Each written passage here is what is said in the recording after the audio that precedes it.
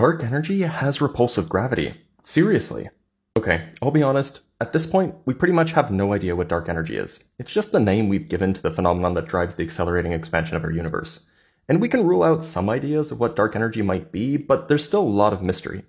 Regardless, we can talk about how it behaves in a sort of model-agnostic way.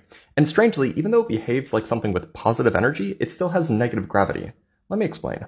Unlike normal matter, which is clumpy, a feature of dark energy is that it seems to be uniformly spread out throughout all of space. One way we know this is because the universe seems to be expanding equally in all directions.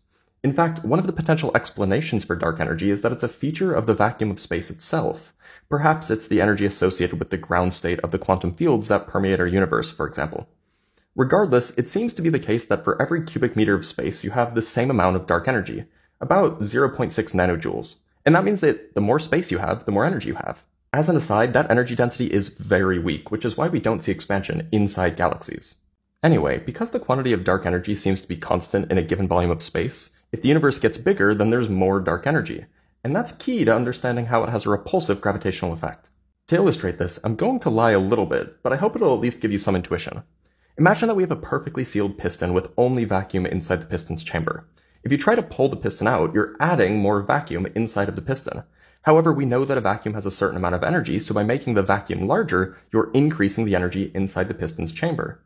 But that energy has to come from somewhere, so it comes from the work done by the piston, meaning that you are fighting against some force pulling the piston inward. In that sense, there is a negative pressure, whereas positive pressure pushes outward, negative pressure pulls inward. Now, all we have to do is look at Einstein's field equations and note that not only does energy and momentum gravitate, but so does pressure. So if positive pressure gravitates positively, then negative pressure must gravitate negatively. So long as the negative pressure is stronger than the positive energy, the net result from a constant vacuum energy is a repulsive gravitational effect. For those who are interested, the little lie is that energy isn't really conserved in this setting. Nonetheless, it is a good way to build intuition. That said, if you want a technical answer, here you go.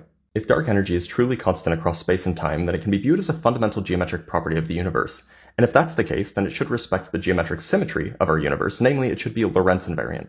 But the only geometric invariant that can play the role of a stress-energy tensor is a constant times the space-time metric.